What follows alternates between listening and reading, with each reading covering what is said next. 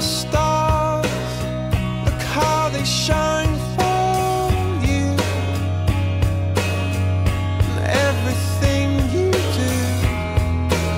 Cameron was unfortunately struck by a car last year, sort of very badly hurt. Sort of had concussion for ever since, and somehow he's managed to get on with his life, get on with things, and he's just managed to get through his GCSEs really, really well, and against all expectations really. He's managed to pass that, and he's now able to go back to do his A-levels, somehow, even with such a bad head injury. So he's managed to pull it all round, and he's just been great ever since really. He's worked so hard. We've got tutors for him, and we've helped to support him, and he's just managed to meet all these challenges head on. And it's a bit upsetting for him to talk about still. I think it has affected him in ways probably we didn't really pick up on. He's kept a lot of it to himself really, but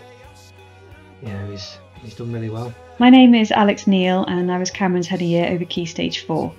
Cameron has shown an impressive level of resilience following his accident. He'd already decided that he wanted to pursue A-levels at sixth form, and despite necessary timetable alterations, Cameron remained focused on what he needed to do and is now studying media, product design and geography.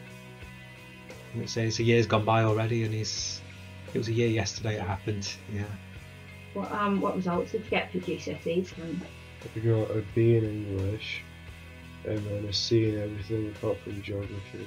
It did massively affect him straight away. He missed a lot of school to start off with.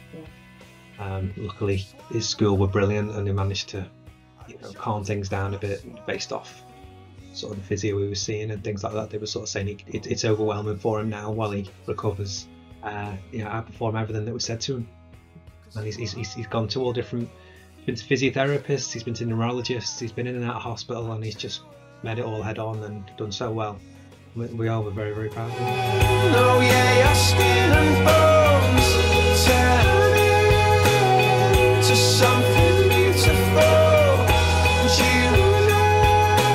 And for you I bleed myself dry. For you I bleed myself dry.